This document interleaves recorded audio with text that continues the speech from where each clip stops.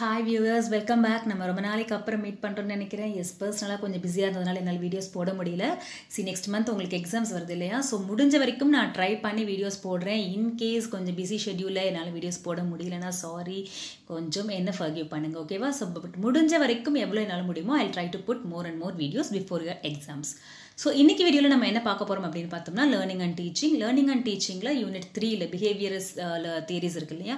அதுல வந்துட்டு நம்ம Thorndike's law of effect learning theoryல ஒரு important theoryயான Thorndike's law of effect தான் நம்ம பார்க்க போறோம்.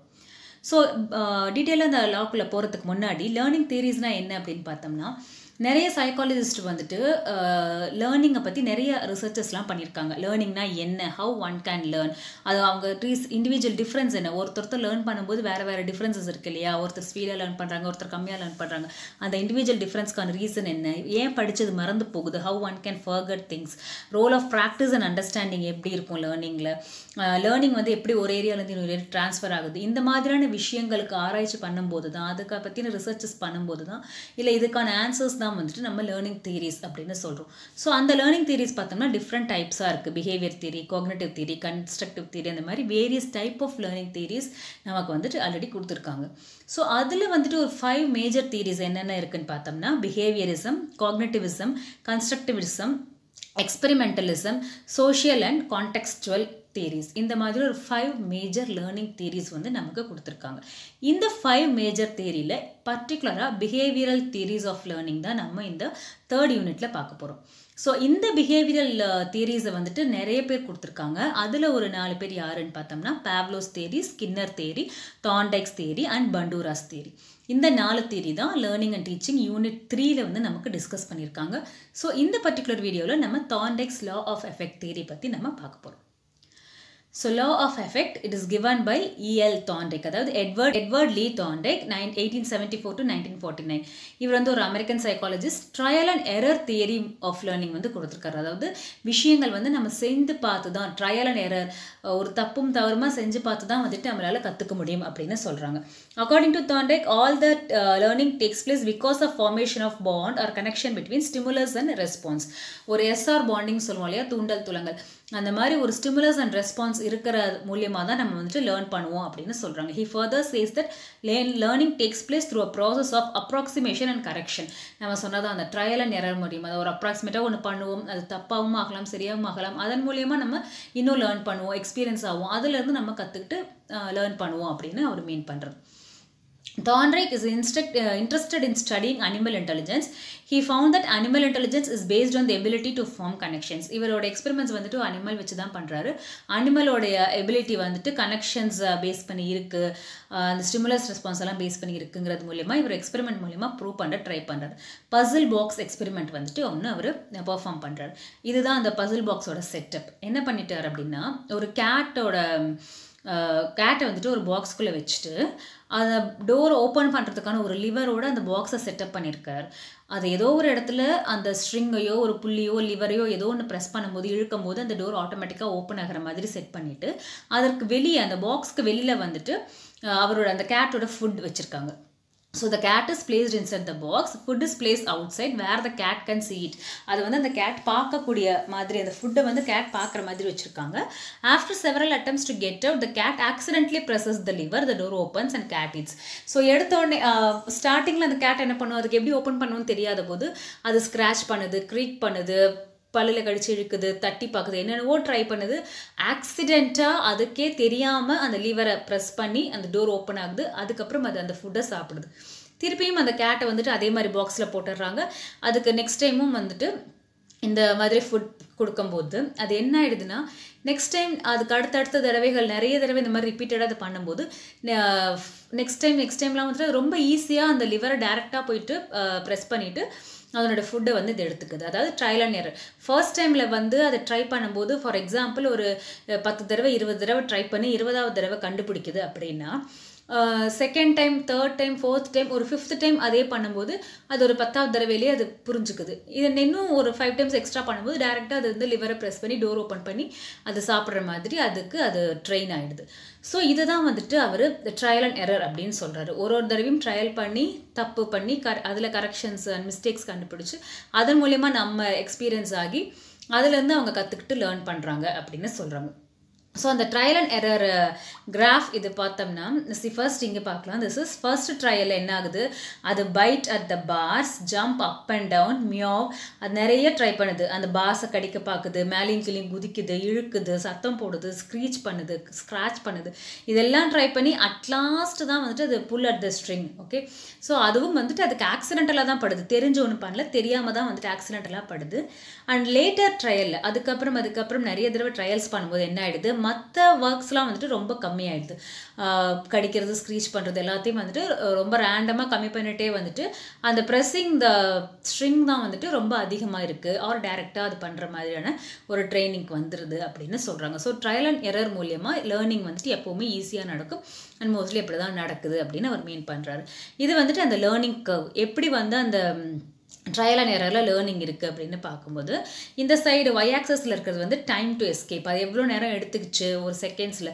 ஃபர்ஸ்ட் டைம் அது எஸ்கேப் ஆகும்போது 360 செகண்ட்ஸ் எடுத்தது அப்படின்னா 60th டைம் வந்துட்டு கிட்டத்தட்ட 0க்கு மேலே ஒரு 10 செகண்ட்ஸ்குள்ளே அது வந்து ட்ரை பண்ணி வெளியில் வந்துருச்சு. அந்த கிராஃப் பார்த்தோம்னாலும் நமக்கு தெரியும். ஸோ ஃபஸ்ட் டைம் ரொம்ப லாங் டைம் எடுத்திருக்கு, அதை எப்படி ஓப்பன் பண்ணணும்னு தெரியல, ஆக்சிடென்டலாக ஓப்பன் பண்ணி. அண்ட் ஃபர்தர் லேட்டர் ட்ரையல்ஸ்லாம் பார்த்தோம்னா it goes up and down and at last வந்துட்டு ரொம்ப ஈஸியாகவே அது ஓப்பன் பண்ணி food எடுத்துடுது. So learning curve demonstrate that learning is gradual and incremental. There is no evidence that the cats have sudden inside into the problem solution. திடீர்னு வந்துட்டு அதுக்கு அந்த ப்ராப்ளம்க்கு ஒரு சொல்யூஷன் கிடச்சி உடனே வந்து அதை ரெக்டிஃபை பண்ணிடல, அது ப்ராப்ளம்லேருந்து சால்வ் பண்ணிடல. கிராஜுவலாக தான் அது அப் அண்ட் டவுன் தான் அந்த கிராஃப் போயிருக்கிறது நமக்கு நல்லாவே தெரியுது. ஒரு இன்க்ளைன் கிராஃப் ஒன்றும் இல்லை இல்லையா. So up and down that means trial and error. ஒரு தடவை ட்ரை பண்ணி ஒரு தடவை சீக்கிரமாக கிடச்சிருச்சு, ஒரு தடவை லேட்டாக கிடச்சிருச்சு. அந்த ட்ரையல் அண்ட் எரரில் அது ட்ரை பண்ணி லேர்ன் பண்ணி and at lost it found. அந்த 60th செகண்ட் வரும்போது ரொம்ப சீக்கிரமாக அது வந்து எடுக்குது. இந்த இடத்துல பார்த்தோம்னா அந்த கிராஃப் வந்து கொஞ்சம் கம்மியாகிட்டே இருக்குது இல்லையா. இங்கெல்லாம் கூட நடுவில் பீக் வரைக்கும் போயிருக்கு. So every thing learning comes to under trial and error அப்படிங்கிறதான் அவர் வந்துட்டு இங்கே மீன் பண்ண வர்றாரு. So trial and error learning.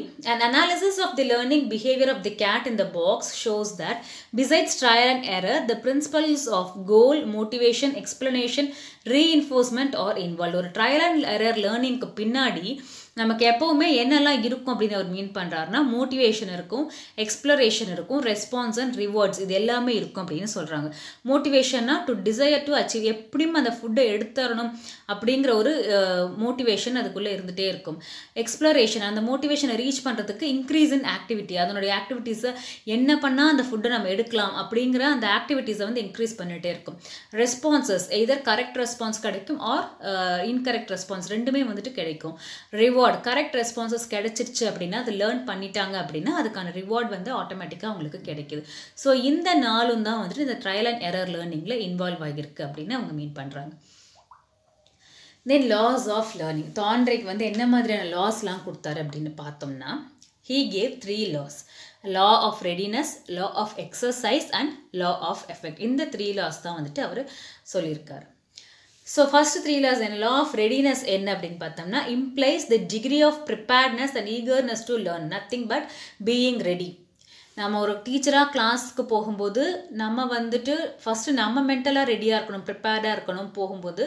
And நம்ம போயிட்டு இந்த ஸ்டூடெண்ட்ஸையும் வந்து ஃபஸ்ட்டு கிளாஸில் ரெடி பண்ணணும். ப்ரிப்பரேஷன் இருக்குது இல்லையா, போனோடனே எடுத்த உடனே டேரெக்டாக போய் போர்டில் கிளாஸ் எடுக்க ஆரம்பிச்சிடக்கூடாது. ஒரு 5 minutes அவங்க எந்த மூடில் இருக்காங்க, என்ன மாதிரியான சூழ்நிலை, ஒவ்வொரு குழந்தைங்க ஒரு பேக்ரவுண்ட்லேருந்து வந்திருப்பாங்க. ஒருத்தர் ஹாப்பியாக இருப்பாங்க, ஒருத்தர் சேடாக இருப்பாங்க, ஒருத்தர் சிக்காக இருப்பாங்க. Everything will be there in the class room. So அந்த ரெடினஸை வந்து நம்ம கொண்டு வரணும். குழந்தைங்களை அந்த கிளாஸை கவனிக்க வைக்கிறதுக்கு ஃபஸ்ட்டு ரெடி ஆக்கணும், லேர்ன் பண்ணுறதுக்கு ரெடி ஆக்கணும். ஸோ அந்த readiness. Next law of exercise. Learn பண்ணுறாங்க, இல்லை அந்த கிளாஸ் நடக்குது, இல்லை நம்ம சில திங்ஸ் டீச் பண்ணுறோம், அவங்க லேர்ன் பண்ணுறாங்கன்னா அதுக்கு வந்து திருப்பி நிறைய ட்ரில்ஸ் அண்ட் ப்ராக்டிசஸ் கொடுக்கணும். இப்போ ஒரு ப்ராப்ளம்ஸ் நம்ம சொல்லி கொடுக்குறோம் அப்படின்னா அந்த ப்ராப்ளம் வந்து நிறைய தடவை அவங்க திரும்ப போடும்போது தான் அவங்களுக்கு வந்து அது ரிப்பீட்டடாக புரியும் இல்லையா. Things that R more often repeated R best remembered. Law of effect. Based on the emotional reaction and motivation of the student, learning is strengthened with pleasant and satisfying feeling, with unpleasant tends to do otherwise. அதாவது அவங்க pleasant feelingல இருக்காங்க அப்படின்னா learning வந்து ஸ்ட்ரென்த்தண்டாக நடக்கும். இஷ்டமே இன்ட்ரெஸ்டே இல்லாமல் படிக்கிறாங்க, unpleasant ஃபீலிங்கில் satisfy ஆகாமல் இருக்காங்க அப்படின்னா லேர்னிங் வந்து அங்கே நடக்காது. அதாவது ப்ளசன்ட் ஃபீலிங்கோட எஃபெக்ட் வந்து குட் லேர்னிங், அன்பிளசன்ட் ஃபீலிங்கோட எஃபெக்ட் வந்து bad learning R weekend learning அப்படின்னு சொல்கிறோம். ஸோ இந்த 3 லாவை வந்து கொஞ்சம் டீட்டெயிலாக பார்க்கலாம். Law of readiness. Law of readiness நம்ம ஆல்ரெடி சொன்ன மாதிரி individuals learn best when they are physically, mentally and emotionally ready to learn. ஃபிசிக்கலாகவும் இருக்கணும், சிக்னஸ் இல்லாமல் ஃபிசிக்கலாகவும் ரெடியாக இருக்கணும், mentally சைக்கலாஜிக்கலும் stress free, depression free அந்த மாதிரி இருக்கணும், அண்ட் எமோஷ்னலாகவும் வந்துட்டு they should be ready to learn, and they do not learn well if they see no reason for learning. படிக்கிறதுக்கு ஒரு ரீசனே இல்லை, ஒரு இன்ட்ரெஸ்ட் இல்லை, ஃபிசிக்கலாக மென்டலாக அவங்க ஸ்ட்ராங்காக எபிலிட்டியாக இல்லை அப்படின்னா அங்கே லேர்னிங்கே நடக்காது. வராத படிப்பை வானா எப்படி வரும்னு சொல்கிறோம் இல்லையா? ஏன்? Because they are not interested, they are not ready to learn. So in that case அங்கே எந்த ஒரு லேர்னிங்குமே நடக்காது. ரெடினஸ் வந்து கண்டிப்பாக வந்து லேர்னிங்க்கு முக்கியம். Learning can only takes place if the person is ready to learn. Okay, அவங்க ரெடியாக இருந்தால் மட்டும்தான் அந்த இடத்துல நம்ம எவ்வளோ தான் சொல்லி கொடுத்தாலும் அந்த லேர்னிங்குங்கிறது அந்த லேர்னர் ரெடியாக இருந்தால் மட்டும்தான் நடக்கும். See, for example, the more a thrower is physically and mentally prepared to perform a throw, then it is more likely to be performed well. ஒரு ஸ்போர்ட்ஸ் பர்சன், ஒரு ஆத்லெட் வந்துட்டு இப்போ ஒரு டிஸ்கஸ் த்ரோ அந்த மாதிரி இல்லை, எந்த ஒரு கேமாக இருந்தாலும் ஓகே, அவங்க வந்து ஃபிசிக்கலி அண்ட் மென்டலி ப்ரிப்பேர்டாக இருந்தால் மட்டும்தான் அந்த பர்டிகுலர் கேமில் வந்துட்டு அவங்க நல்ல ஒரு அச்சீவ்மெண்ட், நல்ல ஒரு பெர்ஃபார்மன்ஸ் கொடுக்க முடியும் இல்லையா? ஸோ அதுதான் வந்துட்டு லா ஆஃப் ரெடினஸ். இதனோட எஜுகேஷனல் இம்ப்ளிகேஷன் என்ன இருக்குன்னு பார்த்தோம் அப்படின்னா, இந்த லா Dras the attention of teacher to the motivation of child. நம்ம சொன்ன மாதிரி அவங்கள ரெடி பண்ணுறதுக்கு, அந்த சைல்டை மோட்டிவேட் பண்ணுறதுக்கு இந்த லா ஆஃப் ரெடினஸ் தான் நம்ம யூஸ் பண்ணுறோம். The teacher must consider the சைக்கோபயாலஜிக்கல் readiness of the students to ensure successful learning experience. Psychological and biological, physically and mentally, emotionally எல்லா விதத்துலையும் குழந்தைங்க வந்து ரெடியாக இருக்காங்களாங்கிறத நம்ம என்ஷூர் பண்ணணும். Curriculum or learning experience should be according to the mental level of the maturity of the child. சைல்டோட mental ability, mental மெச்சூரிட்டியை பார்த்துட்டு தான் அதுக்கு தகுந்த மாதிரி தான் வந்து நாம் அந்த கரிக்குலம் ஆர் லேர்னிங் எக்ஸ்பீரியன்ஸை வந்து கொடுக்கணும். இந்த ஒரு 10 வயது குழந்தைக்கு என்ன ஒரு கற்றல் திறன் இருக்குமோ அதற்கு உட்பட்ட ஒரு கற்றலில் தான் வந்துட்டு நம்ம அவங்களுக்கு கொடுக்கணும். அந்த லேர்னிங்கை தான் வந்து அவங்களால கிராஸ் பண்ண முடியும். If this is not so, there will be poor comprehension and readiness may vanish. So இந்த மாதிரியான ஒரு எஜுகேஷன், ஒரு கல்வி கொடுக்கல அப்படின்னா அந்த comprehension, reading R writing are learning வந்துட்டு ரொம்ப புவராக இருக்கும். அண்ட் ஸ்லோலி அந்த ரெடினஸ் வந்து அந்த இன்ட்ரெஸ்ட்டே அவங்களுக்கு இல்லாமல் போகிறதுக்கான வாய்ப்புகள் நிறைய இருக்குது. இதுக்கு அந்த ரெடினஸாக இருக்கிறதுக்கு நம்ம எப்படி நம்மளை ப்ரிப்பேர் பண்ணிக்கலாம்? How will I make the learners ready R how to I prepare the learners for new lesson? அந்த விதத்தில் நம்மளும் ரெடியாக இருக்கணும். எப்படி அவங்களை ப்ரிப்பேர் பண்ணுறது, எப்படி அவங்கள வந்து மோட்டிவேட் பண்ணுறது, நெக்ஸ்ட் லெசனுக்கான என்ன ஒரு இன்ட்ரோ கொடுத்து அவங்கள வந்து நம்ம அட்டென்டிவாக வைக்கலாம் கிளாஸில், அந்த மாதிரி எப்படி அந்த லெசன் கூட நம்ம டெய்லி லைஃப்பை கனெக்ட் பண்ணுறது, அந்த மாதிரியான ரெடினஸை வந்து நம்மளும் வந்து ப்ரிப்பேர்டாக இருக்கணும் அப்படின்னு சொல்கிறோம். Next, as we said, law of exercise. law of exercise is nothing but நம்ம சொல்லி கொடுத்த விஷயங்களை திரும்ப திரும்ப செய்வது மூலமா அந்த லேர்னிங்கை இன்னும் நம்ம பலப்படுத்துறது தான் வந்துட்டு law of exercise. things that are more often repeated are best remembered. ஒரு தடவைக்கு 4 தடவை படிக்கும்போது அது ஆட்டோமேட்டிக்காக நல்ல ரிமெம்பராக இருக்கும் இல்லையா? அதுதான் மீன் பண்ணுறோம். according to this law, learning become efficient through practice or exercise. இப்போ இன்கேஸ் ஒரு ஸ்பெல்லிங் தெரியலனா அதை ஒரு 10 தடவை சொல்லி பார்க்கணும், எழுதி பார்க்கணும். இப்போ கிளாஸ்லலாம் வந்துட்டு ஒரு மெமரி போயமாக இருக்கட்டும், இல்லை டேபிள்ஸ், மேக்ஸில் டேபிள்ஸ்லாம் வந்துட்டு ஏன் ரிப்பீட்டடாக வந்துட்டு நம்ம ரிசைட் பண்ண சொல்கிறாங்க? போயம்ஸ், திருக்குறள்லாம் வந்துட்டு அதிக தடவை சொல்லுவாங்க. ஏன் இதை ரிப்பீட்டடாக ரிசைட் பண்ணுறோம் அப்படின்னா, எவ்வளோக்கு எவ்வளோ நம்ம ரிப்பீட்டடாக சொல்கிறோமோ, எவ்வளோக்கு எவ்வளோ நம்ம சொல்கிறது நாமளே கேட்குறோமோ அந்த அளவுக்கு அது வந்து நம்ம பிரெயினில் நல்லா ரிமெம்பர் ஆகும். ஸோ இதுதான் வந்துட்டு ட்ரில் அண்ட் ப்ராக்டிஸ்ன்னு சொல்கிறோம். இப்போ பயாலஜியில் ஒரு டயக்ராம் வரைஞ்சி பார்க்கணுன்னா ஜஸ்ட் ஃபர்ஸ்ட் டைமே வந்துடாது இல்லையா? நம்ம நிறைய தடவை வரைஞ்சி பார்க்கணும். ஒரு ப்ராப்ளம் போட்டு பார்க்கணும் அப்படின்னா நம்ம வந்து திரும்ப அதை ப்ராக்டிஸ் பண்ணணும். அந்த கைண்டில் டிஃப்ரெண்ட் எக்ஸாம்பிள்ஸ் எடுத்து போட்டு பார்த்துட்டே இருக்கணும். அப்போ தான் நமக்கு அந்த கான்செப்ட் நல்லா ரிமெம்பர் ஆகும். அதை தான் வந்துட்டு law of exercise அப்படின்னு சொல்கிறோம். the more a discus thrower practices throwing, the more likely it is that the throwing technique will be repeated in the competitive situation. as we told already, ஒரு athlete ஒரு player வந்துட்டு எவ்வளோ அவங்க வந்து practice பண்ணுறாங்களோ, just like that நம்ம டேரெக்டாக போய் ஒரு வேர்ல்ட் கப் ஆடிடுவாங்களா? அதுக்கு முன்னாடி அவங்க எவ்வளோ பிளேயர்ஸ் வந்து எவ்வளோ ப்ராக்டிஸ் எடுத்திருப்பாங்க, எவ்வளோ எக்ஸசைசஸ் பண்ணியிருப்பாங்க. அதுதான் வந்துட்டு இங்கே law of exercise அப்படின்னு சொல்கிறோம். Educational implication: teacher must repeat or give sufficient drill in some subjects like mathematics, drawing, music or vocabulary. நம்ம சொன்ன மாதிரி ஸ்பெல்லிங்ஸ், மேக்ஸ் ஆர் மியூசிக் இதெல்லாம் வந்துட்டு திரும்ப திரும்ப செய்வது மூலியமாக மட்டும்தான் அவங்களுக்கு ஈஸியாக பண்ண முடியும். It is accepted that practice does bring improvement in learning, but it is in itself is not sufficient. Yes, we know practice பண்ணுறதுனால இம்ப்ரூவ்மெண்ட் இருக்கும், பட் அந்த ப்ராக்டிஸ் மட்டுமே வந்துட்டு பத்தாது. Always practice must be followed by some reward R satisfaction to the learner. அவங்க practice பண்ணி effort போட்டு ஒரு அச்சீவ் பண்ணுறாங்க அப்படின்னா அதற்கான ப்ராப்பர் ஒன் ரிவார்ட் இருந்துச்சு அப்படின்னா அதனால் அவங்களுடைய லேர்னிங் வந்து இன்னும் எஃபிஷியண்ட்டாக இருக்கும் அப்படின்னு மீன் பண்ணுறாங்க. த learner must be motivated to learning. அந்த ரிவார்ட் கொடுக்கறது மூலயமா தே கெட் மோட்டிவேட்டட். இதுதான் வந்துட்டு educational implication. Next, law of effect. Law of effect is learning is strengthened when accompanied by pleasant or satisfying feeling. அதாவது நம்ம சொன்ன மாதிரி என்ன எஃபெக்ட், என்ன ஒரு ஃபீலிங் இருக்குது, இல்லை என்ன ஒரு மனநிலையில் இருக்குமோ அதற்கான எஃபெக்ட் வந்து நமக்கு அங்கே கிடைக்கும். ஸோ லேர்னிங் எப்போ ஸ்ட்ரென்தன் ஆகும்? when it is accompanied by pleasant or satisfying feeling. அதே மாதிரி லேர்னிங் வந்துட்டு எப்போ வீக்கெண்ட் ஆகும் அப்படின்னா ஒரு அஃபெக்ட் ஆகுதுன்னு பார்த்தோம்னா அன்பிளசன்ட் ஃபீலிங் இருக்கும்போது, இன்ட்ரெஸ்டே இல்லாத ஒரு சப்ஜெக்டை எடுத்து வச்சு படிக்கும்போது ஆட்டோமேட்டிக்காக நமக்கு தூக்கம் வந்துடும் இல்லையா? அதே இன்ட்ரெஸ்டடாக ஒரு சப்ஜெக்ட் எடுத்து வச்சு படிக்கும்போது நம்ம இன்னும் க்யூரியஸாக நிறைய லேர்ன் பண்ணுவோம், நிறைய எக்ஸாம்பிள்ஸ் கொண்டு வருவோம். அதுதான் வந்துட்டு பேசிக்காக இங்கே மீன் பண்ணுறாங்க. அந்த எஃபெக்ட் நமக்கு ஒரு ப்ளசன்ட் ஃபீலிங் இருக்குது, படிக்கும்போது இன்ட்ரெஸ்டடாக இருக்குது, ப்ளசன்ட் ஃபீலிங்காக இருக்குது, படிக்கணும்னு ஆசை வருது, ஒரு தூண்டுதல் இருக்குது அப்படின்னா அந்த லேர்னிங் நல்லபடியாக நடக்கும். அங்கே ப்ளசண்ட்டாக இல்லை, சாட்டிஸ்ஃபைடாக இல்லை, நமக்கு பிடிக்கல, புரியலை, அந்த மாதிரியான ஒரு இடத்துல லேர்னிங் வந்து வீக்கெண்டாக இருக்கும் அப்படின்னு சொல்லலாம்.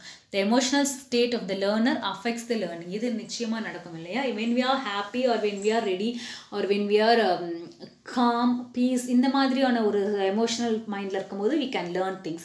When we are stressful, depressed, ஒரு emotional balance இல்லாத ஒரு ஸ்டேட்டில் இருக்கும்போது will not be able to learn anything.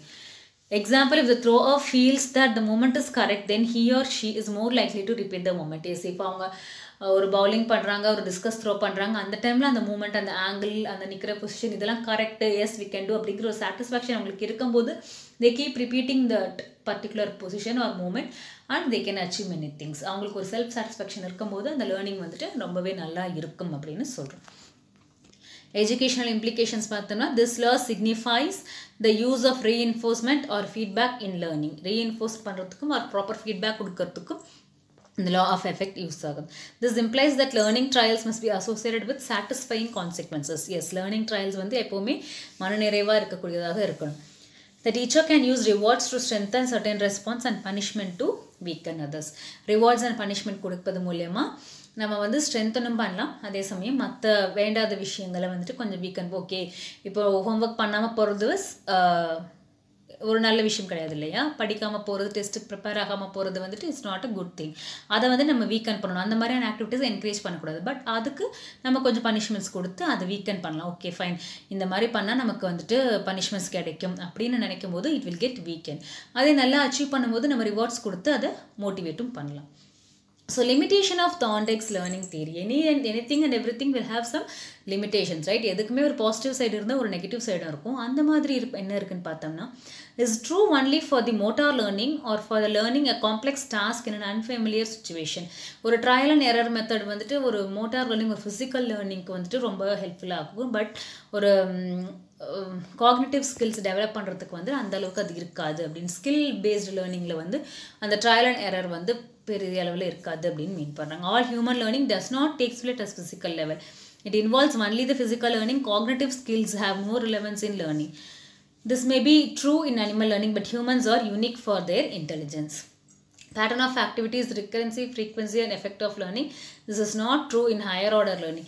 இது வந்து ஒரு ஹையர் ஆர்டர் லேர்னிங்கில் ஒரு க்ரியேட்டிவாக இன்னும் அதிகமாக லேர்ன் பண்ணும்போது இந்த ட்ரையல் அண்ட் எரர் வந்துட்டு இந்த லாஸ் வந்துட்டு இதில் இம்ப்ளை பண்ண முடியல அப்படிங்கிற மாதிரி மீன் பண்ணுறாங்க. Complex algebraic problem cannot be solved repeatedly doing the problem without proper understanding. S, காக்னேட்டிவாக அதை வந்துட்டு நம்ம அண்டர்ஸ்டாண்ட் பண்ணாமல், அதில் இருக்க நுணுக்கங்கள் தெரியாமல் நம்ம எத்தனை தடவை அதை ரிப்பீட்டடாக திரும்ப திரும்ப போட்டுகிட்டே இருந்தாலும் ஏதோ ஒரு ஸ்டெப்பில் நம்ம தப்பு பண்ணிகிட்டே இருப்போம் இல்லையா?